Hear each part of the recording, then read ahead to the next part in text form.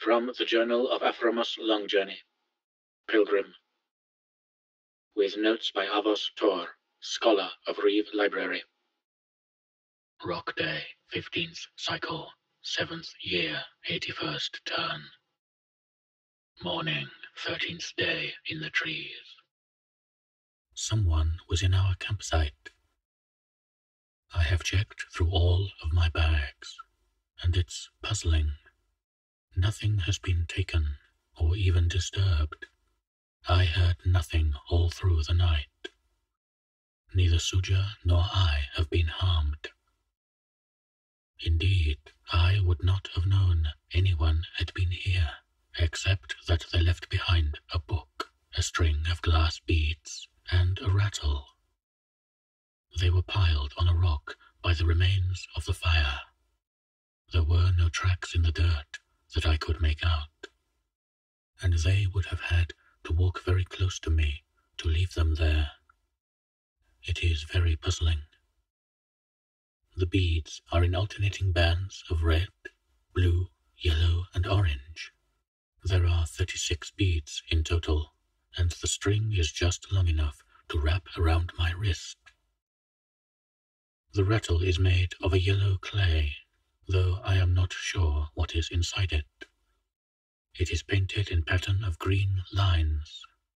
2 brown feathers are tied to it by a leather thong. What its purpose might be, I cannot guess. The book is old and worn. I had hoped it might give some clue to our guest, but its contents were mostly impossible to read. Some lines are legible, but never enough to give more than a brief glimpse in the narrative. It appears that a wombat features heavily, whatever that may be. Other phrases I could read include the stone egg swallowed by the frog, baking in fear, and remember tunnel 17. By far the longest legible entry is a piece of doggerel.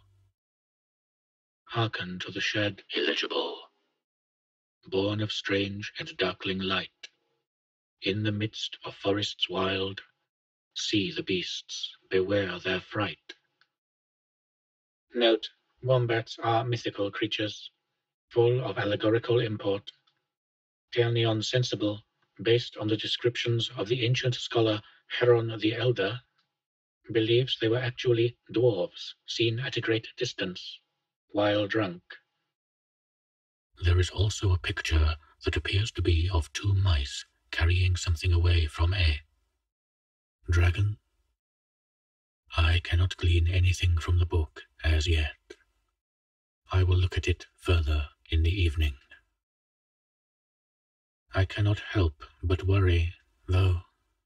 If one creature, however benign, made it into our campsite without my knowing, what else might find its way in?